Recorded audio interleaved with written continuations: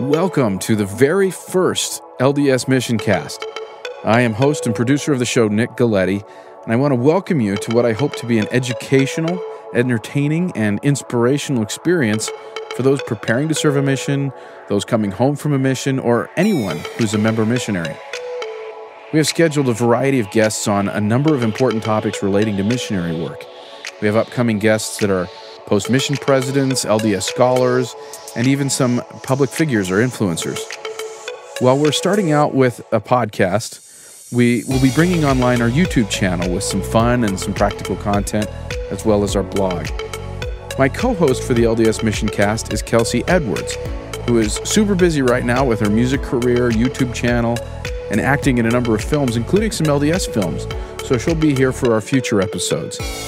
The LDS MissionCast is made up of a number of different segments that we will rotate through from time to time, just to keep things fresh and fun. For this episode, we'll have our first missionary news segment.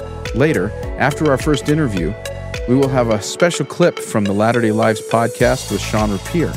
Each week, Latter-day Lives podcast interviews some great members of the church with wonderful stories.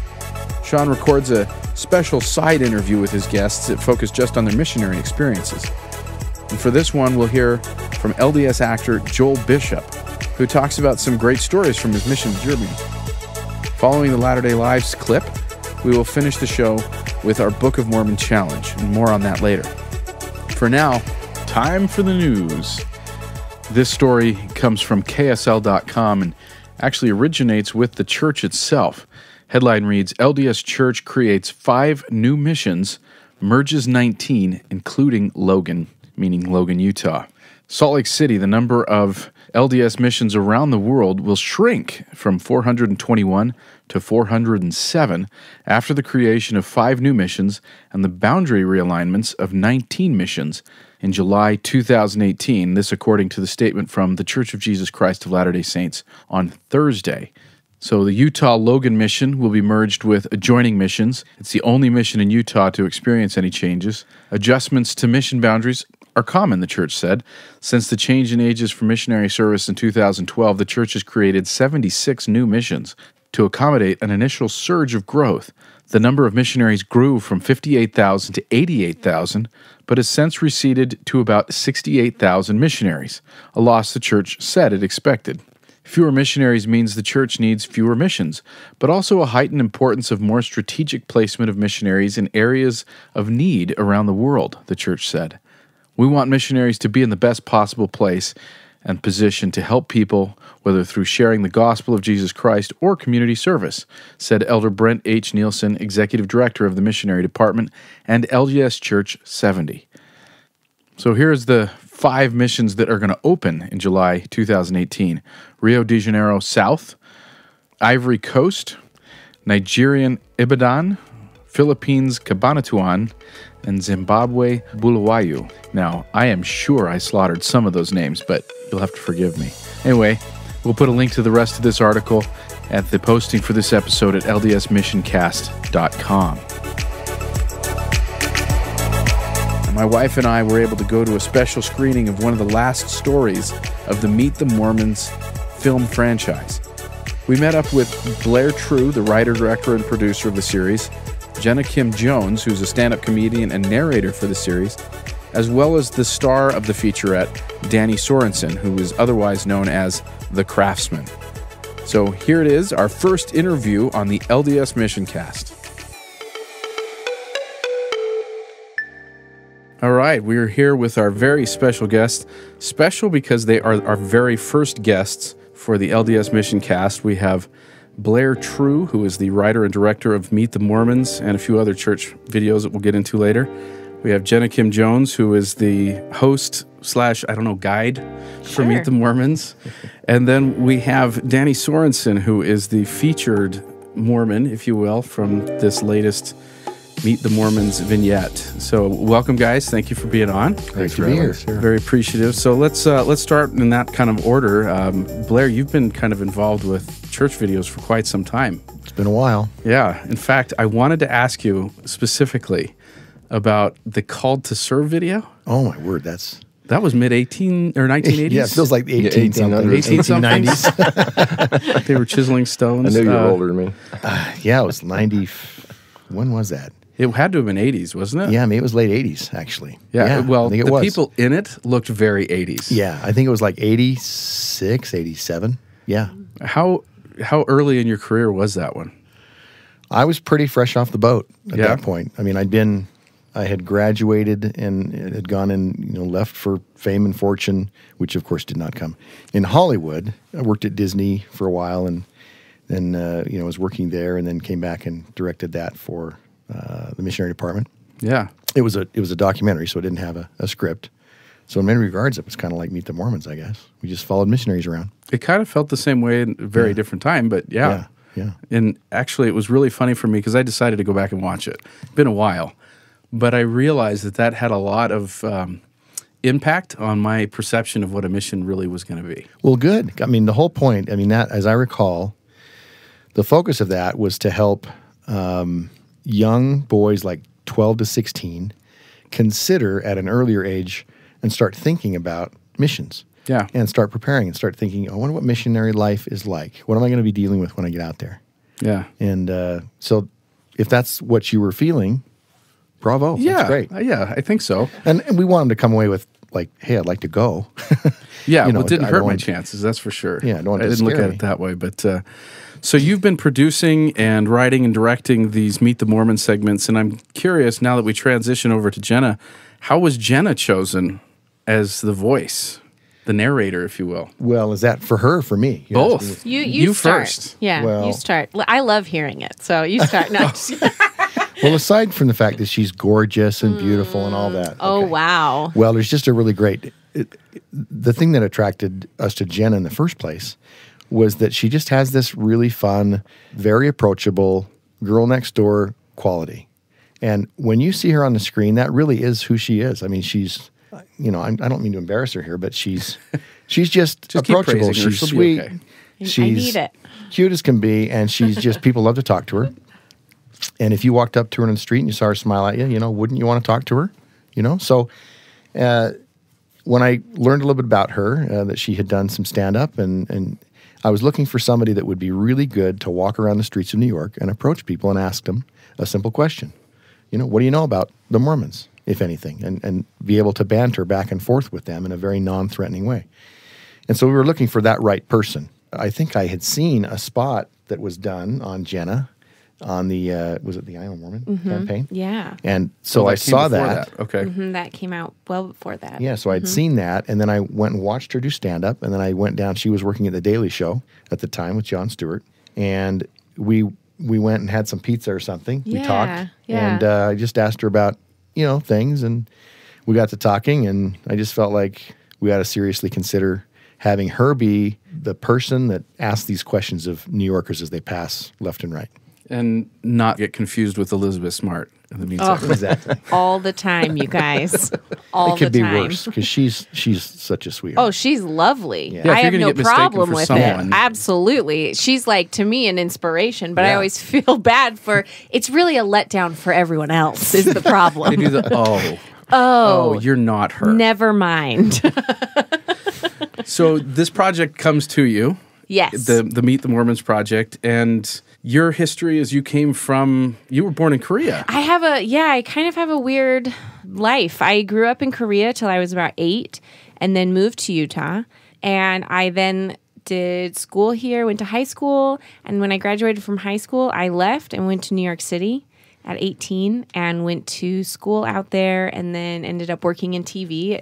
My first job, technically my first job out of college was at The Daily Show. There was like a month when I was very unemployed and didn't have a lot of money, so I did work at J. Crew for about a week until The Daily Show called me. I had to do something. So they called me and hired me, and I ended up working there and loved it, and it was such a unique experience. I started doing stand-up there. People at the show didn't really know what to think of me as far as I'm a Mormon comedian who works at The Daily Show, which is sort of unusual anyway, and who has these values and standards, and I don't think a lot of people knew it to make me, so much so that they used to tease me that I was sort of like a unicorn in the office. They didn't really believe I existed, but they liked having me around. So, so that's kind of my background, just in a really short little. Yeah. When I met Blair, I had met my husband yet, and since meeting him, I met my husband around the same time. I got married. I've had 2 kids. I've made a couple cross-country moves, so I'm actually not even in New York anymore. Right. But I've gotten to sort of tag along on this project and do these help. I feel like I get to help tell the story in a really small way, and it's kind of a cool honor for me. I'm excited to be part of it, and every time Blair's called with a new story, I'm just so pumped and amped. So, hey, we're coming. Let's do this. I just love it. And we've spent a lot of time together now, so I love Blair, and I look up to him, and it's been a really cool experience. Very cool. How did they find out you were Mormon? Did you wear a T-shirt at the show? Yeah. Oh, well, when you work in TV, it is like you kind of live in TV. They know you. Our hours were long, and you just kind of get to know your coworkers really well. And it came out very naturally, as far as I never cursed, which was unusual. And at one point, my job was to actually time code all the swear words on the show, which there were quite a few. And so I would write down these swear words, but I would write down an alternate word. And so all my coworkers would start like, whoa, what's this word? And like I would, because I just was so adamant, like, that's not who I am. I'm not going to say those words. I love working here. I love you guys. I just can't participate in that aspect of it. But so they all knew that I was different. And so it came out very quickly. And then, of course, at the time when I was working at Daily Show, Mitt Romney was running for president, which was a very intense time. And I have to say there were a lot of kind of crazy moments where I was like explaining who Moroni was, because they would go, "Who's this Moroni that's in your Book of Mormon?" He sounds Italian.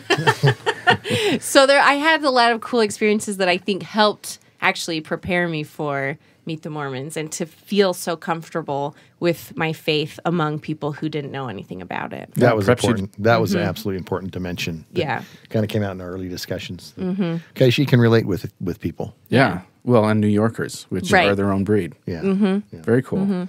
Well, I have some more questions later, but we're going to switch over to Danny now, who is arguably the star of this. I say arguably because there's a point in the story that I think your daughter almost barely steals the show.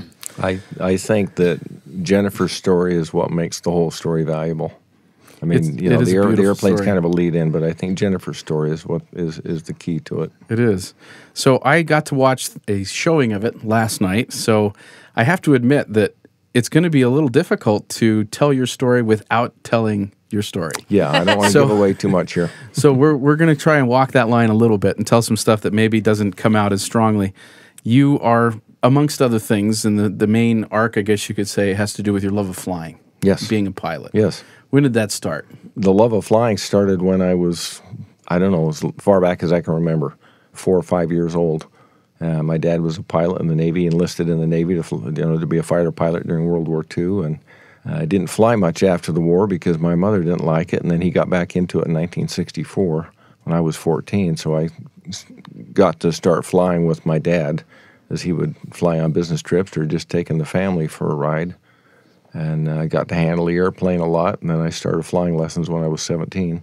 Wow. And I got my license at 18.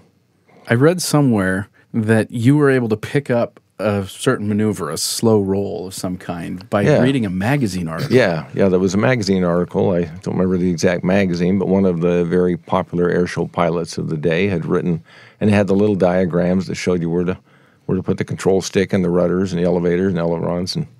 And so I read that, and I worked down at Sky Park. I was a line boy down there, which means I gassed up airplanes and swept the hangar and emptied the trash and cleaned the toilet and stuff like that.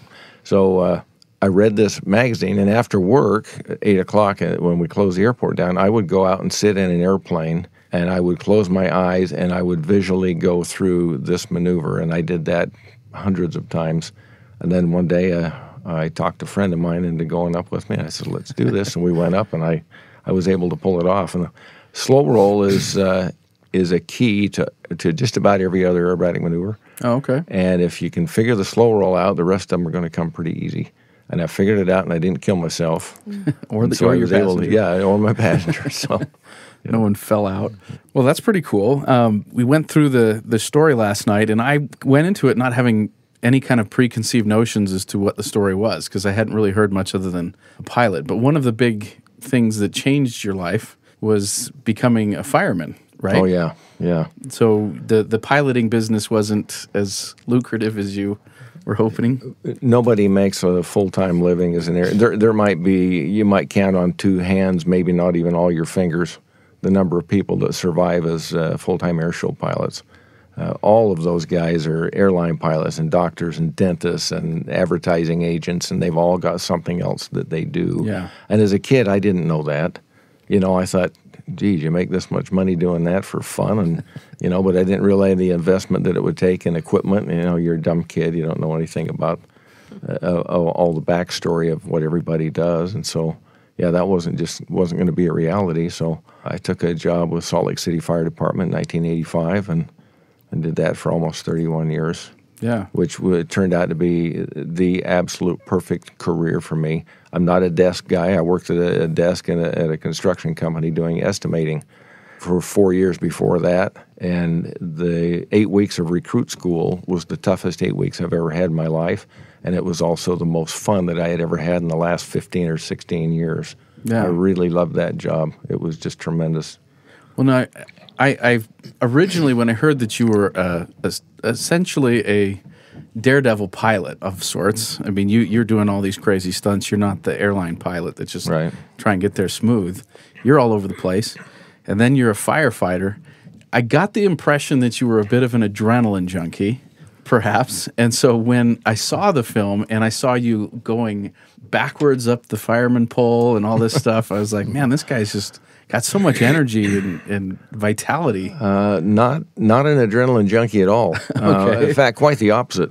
Everything that I have done in my flying, I have tried to do as safely as I possibly could. Oh, sure. When other of my friends were out just breaking the rules and flying under bridges and power lines and stuff, I wasn't doing that. Not that I wasn't doing aerobatics down low as a teenager, I was, but I've always been very careful about that and tried to calculate every risk that I was going to take. And I've done the same thing in the firefighting. Yeah. You also built your own plane. Well, two of them. I did, yes. But the one that you currently have is the one that's shown for the most part in the feature. I got to say, it's not a very common thing for people to just up and build a plane. It's a very rare thing. Especially largely by themselves. Yeah. About 11 or 12% of the entire general aviation fleet in the United States is home-built airplanes. Really? But I would say 99% of those are built from kits.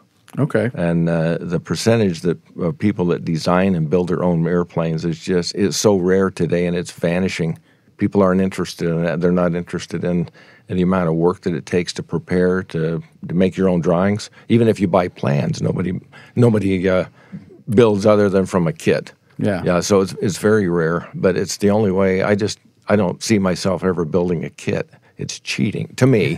I've got a lot of friends who build airplanes out of kits. I can't even build a kit. And they've built beautiful, beautiful airplanes. But for me, for Danny Sorensen, that's cheating. I like to design and build it myself. You see, I can't even build a model airplane, probably. I can't build a model anymore. One of the parallels that you tell in the story, I think, is really quite beautiful, and I'd love it if we could give one last tease on the story of how building the plane helped you kind of feel more closer to God, or to understand His role in a different way. Well, God is the great creator. He created everything. And here on earth, we create things. We create families and children and grandchildren. That's our progeny that goes on down. And I think God wants us to be creators. He wants us to learn how to create. Not that everybody needs to build anything, but we need to create some beautiful lives and raise our children with a belief in God and understanding the nature of God and how He relates to everything we do. God is interested in the most minute detail of our lives. I mean, many times I went down to the hangar to work on that airplane, and I had problems that just vexed me. For one problem I had for 2 weeks, and I just could not figure out how to answer this problem. And I went to the hangar one day and I said, Heavenly Father, what am I going to do about this? And the answer came into my head so instant, and I went, whap, slapped myself on the forehead. And why didn't I think of that before? And that happened so many times, or I would lose something if Jennifer didn't find it. I would pray, and I say, Heavenly Father, this little thing doesn't mean very much in the overall scheme of things, but right now, this is very important to me.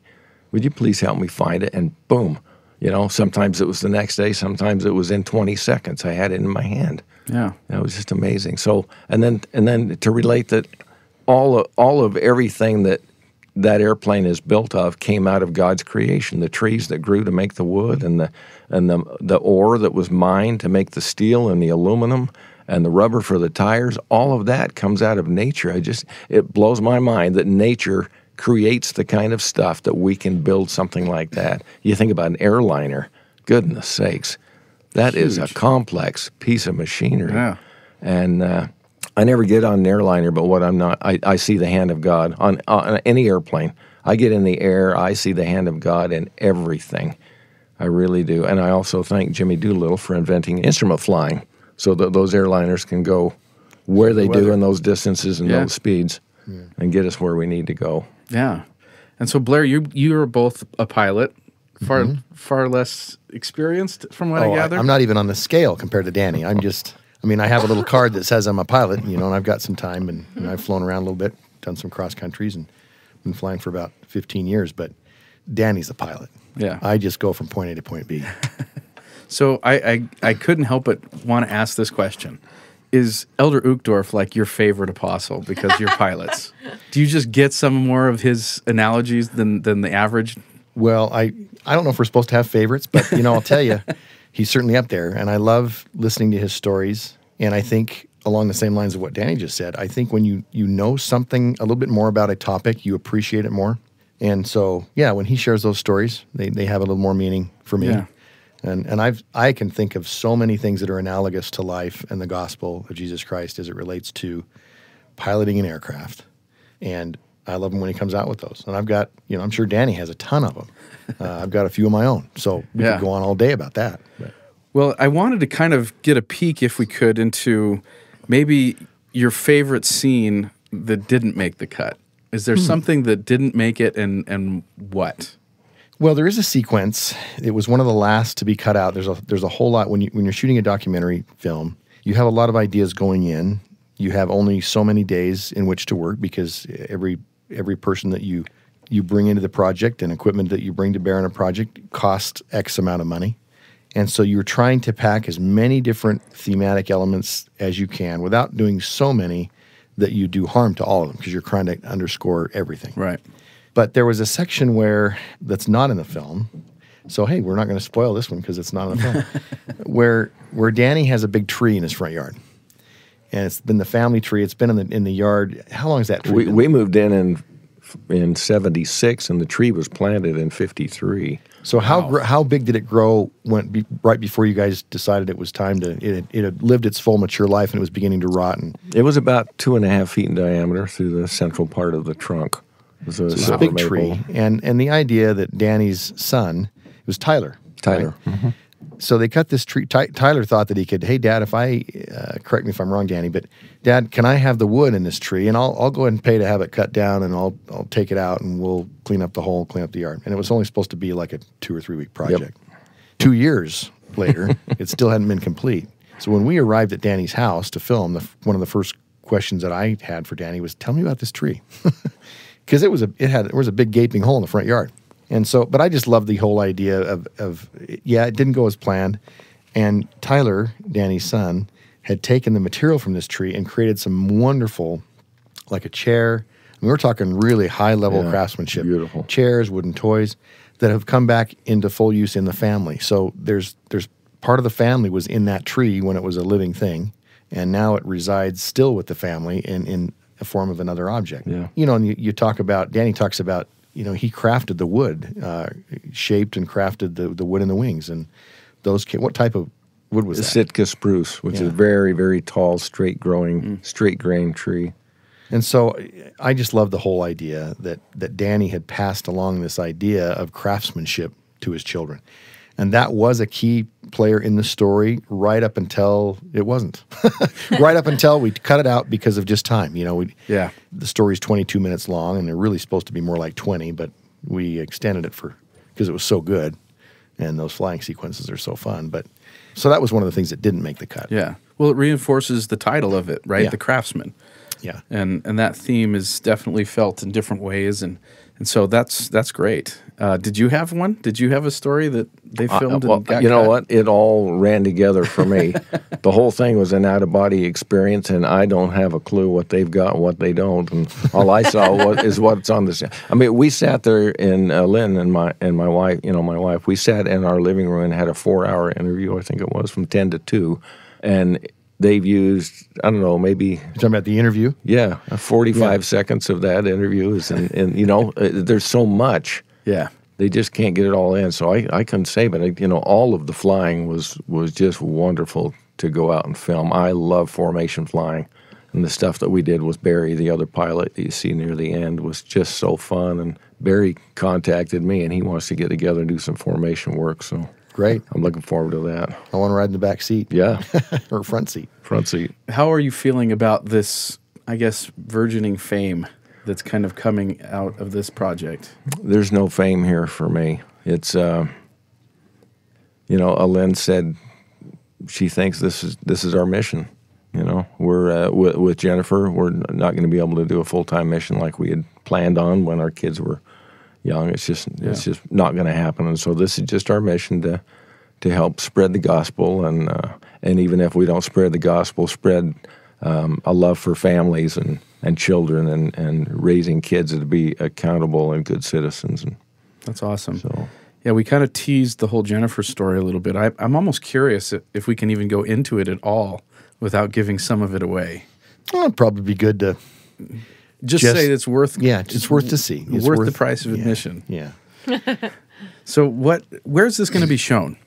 Well, initially it's shown. It opens tomorrow, Saturday, in the Legacy Theater, and it's like its predecessors is a standalone story.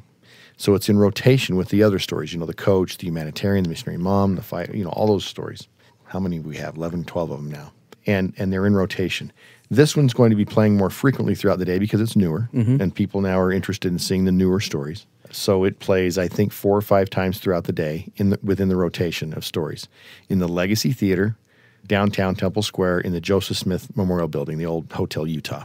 And that's where all the big films that the church has produced, that's where they've traditionally played over the last 20-something years. And then it will go from there in the coming week or two. It will then be made available on a not pay-per-view, but on a on-demand.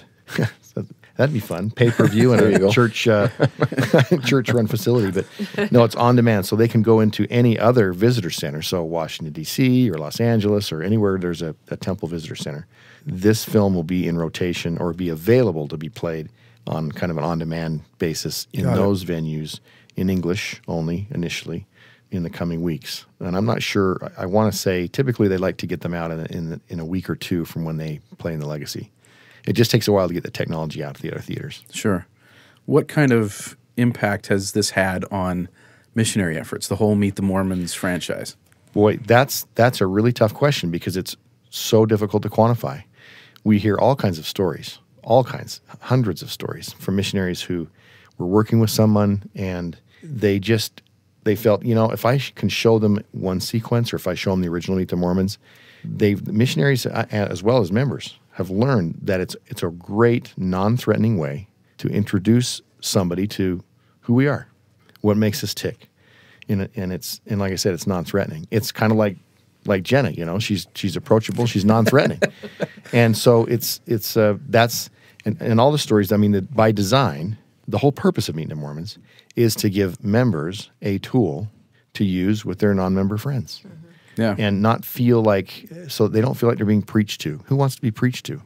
And it works. I have a lot of friends who are not members of the church who went to see this movie because I said, "Oh, I'm in it. You should go watch it. It's going to be, it's really fun. It's really interesting. There's so many cool stories." And I have friends who come to me and say, "The candy bomber story, have rocked my world. I had no Yeah. idea that It's that really was fun a thing. because nobody has people have a favorite. Everybody has a favorite. Right. Right. But there is not one story that's an outstanding favorite. Right. And we had hoped that they would all be on a par with each other so that we would feel like there's a little something for everybody. And in certain areas of the country, the bishop is the favorite. yeah. Other areas, Yeah. other households, it's the candy bomber. Other, it's the Navy coach by far. Right. Others, it's Right. and now some people came up to me last night who had seen all the stories, and it was gratifying to say, "What's your favorite?" And they say, "Oh, I love the Craftsman." And so our goal has been from the outset to make sure that, because we set the bar kind of high on the original stories, there's pretty good production value and they're pretty epic in nature. And we just said, whatever we produce, we want to just make sure that the new stories are at least as good as the originals. Now that's for other people to decide if they're as good. Sure. But the anecdotal evidence that we're getting is that they actually like the new stories better. Now I think a lot of that, in fairness, is because they're new. Right. But I think it's safe to say that they are at least as good as the originals. Oh, definitely, yeah. I mean, I've had friends who will let missionaries in their home now because they saw the movie. Oh. Because they feel comfortable. Because they go, oh, well, I know I can just invite him in, give him some water, and talk to him, and I know what you guys are and what that It's means. non-threatening. And, yeah, and I do think that the mission of the movie really worked. I genuinely do. Yeah. Hopefully this goes to your question, but initially when the first movie came out, it was not intended to be released in theaters. It was going to be released in the Legacy Theater and other visitor center theaters. Okay. But a firm in Los Angeles who was cutting the trailer for us after the movie was pretty much locked up and pretty much done, they also test movies, and they said, this is really good. And of course, well, you're being very kind. You're working for us, so you're going to say it's good. No, seriously. I mean, our whole staff has watched this movie, and they cry, and they love it. Oh, that's nice. And I still kind of, maybe they just think we're soft-hearted, and, we're Mormons, so they got to be nice to us. And I think they could sense that I was still kind of writing off their, in a self-deprecating way, well, it's nice, but you guys do the big Hollywood movies. And they said, you need to release this theatrically. And I, in essence, said, are you nuts? This is a religious documentary. People are not going to pay money to see this movie. They said they will. And we should test it. And they convinced us to test it and let them do the testing. And what was interesting is they tested it in 8 different markets, major markets throughout the United States. These are paid audience screenings. So somebody approaches you in a shopping mall and says, hey, do you want to participate in a focus group in a new movie? Yeah. And so they take it out there. So you think, well, people are going to say nice things about a movie when you just paid me $100 to watch it, right? I don't know about that. But what happens is what they do is that gets them into the theater, and they usually do 60 to 100 people to test the movie, and then they watch the movie, and then they have the option at the end of the movie to walk out. Actually, they have the option to walk out after 5 minutes if they want. Oh. And in 8 different markets, we had 0 walkouts. And that just It's kind of unbelievable. that doesn't happen. That doesn't happen. Especially for a documentary. It doesn't always grip Right. A people. religious. And so the numbers, so we did focus group, and people in these focus groups were saying things literally like, I was really rude to these missionaries just last week. They came to my door, and I feel so bad. I hope they come back because I would never do that. I'm going to let them in.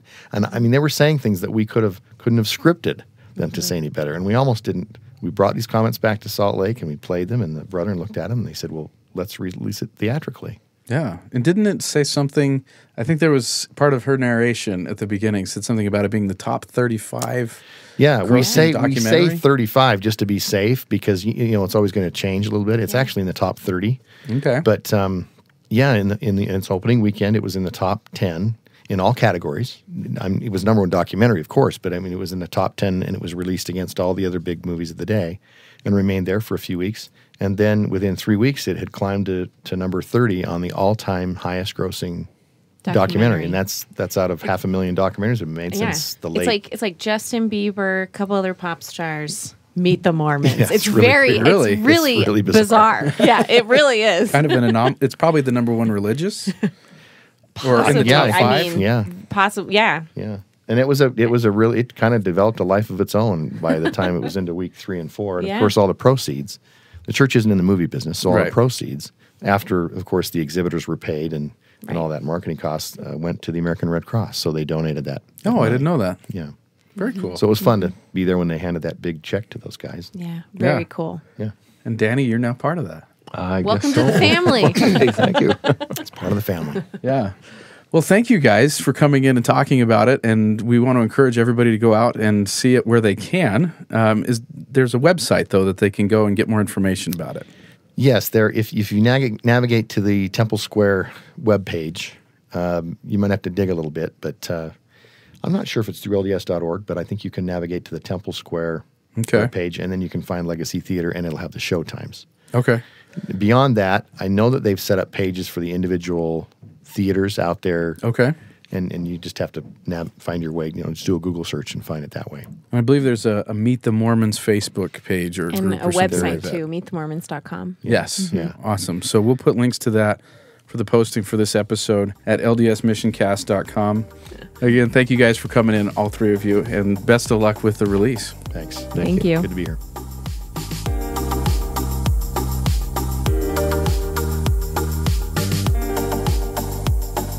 We hope you enjoyed that interview, and make sure to go check out the latest story for the Meet the Mormons. It really is a great experience for yourself, but also a great missionary opportunity as well. So don't just go, take a friend. Now, as Shawn would say in the Latter-day Lives podcast, sit back, relax, and enjoy our next conversation. Hello, this is Shawn Rapier with the Latter-day Lives podcast, and I am sitting here with actor extraordinaire Joel Bishop. Joel, hello. Hey, Shawn. So, Joel, you served a mission. What years did you serve?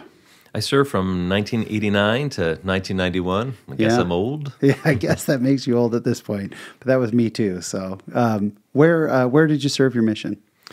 I served in Hamburg, Germany, so the Germany-Hamburg mission. Yeah, what cities did that kind of include? What are the major cities of that mission? So it included the northern part of West Germany. So at the time, Germany was still split. Southernmost part of our mission was Kassel, and we had Hanover and Hamburg, and we also had West Berlin, which was an island at that point over in East Germany. How amazing to be in West Berlin at that time. Yeah, really cool. So everybody has some funny experiences from their mission. Did you have any experiences that were a little funny from your mission? Yeah, well, so hopefully this is humorous to others. I met, there was a sister missionary there that I was serving with in Berlin, and we served in my companionship and her companionship served in both the English speaking ward, the servicemen's ward, as well as the German branch. Oh, yeah. And so we worked together quite a bit. But in district meetings, she's from Chicago, I'm from the Milwaukee area, and those two cities kind of have a rivalry, don't care for each other. And we were in district meetings, we'd just be very, very sarcastic to the point where the other missionaries in the district would keep track. Oh, Elder Bishop has got a point, and oh, Sister MacArthur has a point. And anyway, so it's kind of a interesting thing there. Well, at a mission reunion years later, we were sitting at a table, and one of my old companions was next to me, and former Sister MacArthur was sitting next to me, and we were talking for a while. And finally, I had to get up and leave, and I kissed Sister MacArthur on the mouth because she was my wife at that point. And this elder lost it. He was like, "What? You guys are married?" Because of the experience he'd had when we were companions, and we just were so kind of silly and sarcastic. So I met my wife on my mission. That was a great blessing. It was unexpected. Yeah. But it's really cool to have the common experience of another language and another experience. And to be in Berlin when the wall came down. You were in Berlin when the wall came down? We were in Berlin when the wall came down. Incredible. And so we both got to experience that, which is a great thing to share. And that's something that you guys share now in your marriage.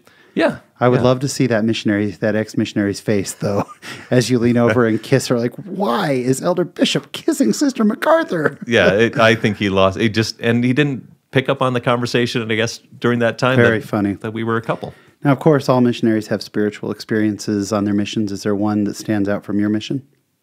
One of the, I guess, biggest experiences. This was just a neat experience. I had an opportunity to be a district leader in an area, and as such, had the opportunity to deliver a baptismal interview to one of the to a woman who had been taught by another companionship.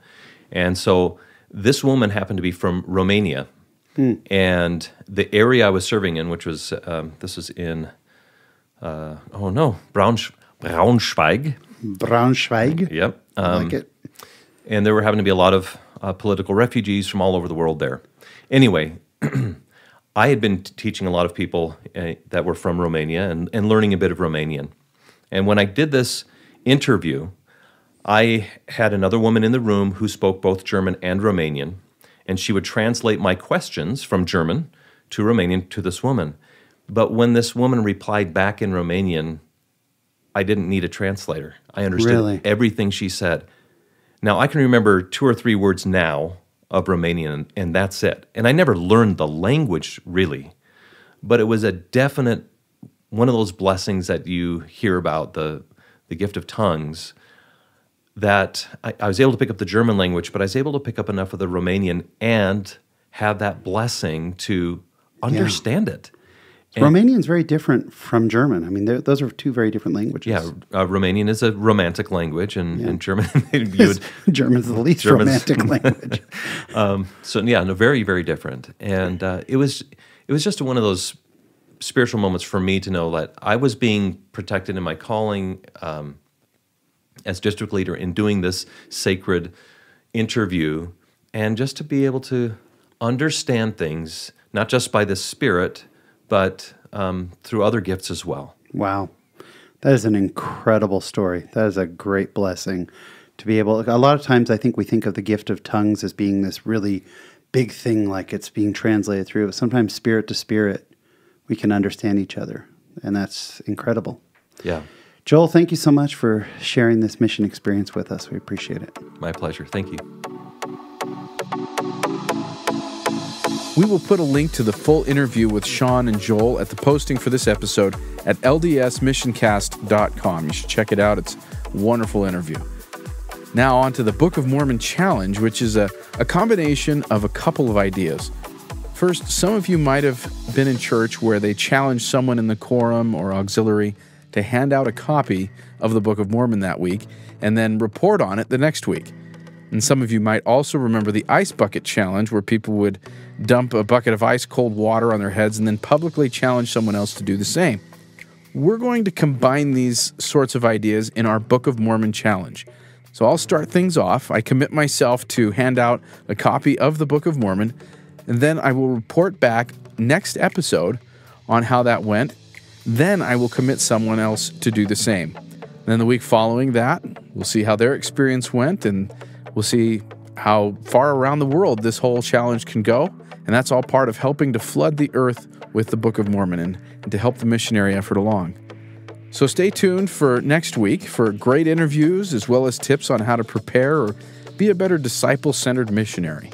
Make sure to subscribe to our podcast in iTunes or your favorite podcast format. If you don't find us right away, give it a day or two. New podcasts take a little bit of time to populate across these various platforms, but when you do find us there, please leave a rating and a comment. The more and better ratings and comments we get, the higher we appear in the podcast listings. So help us get the message out about the podcast, and I'm also so excited about the guests that we have planned. I promise you will learn great things, have a great time, and be inspired at the same time. This again is Nick Galieti for Kelsey Edwards and the rest of our effort here at the LDS MissionCast. Thanks for listening.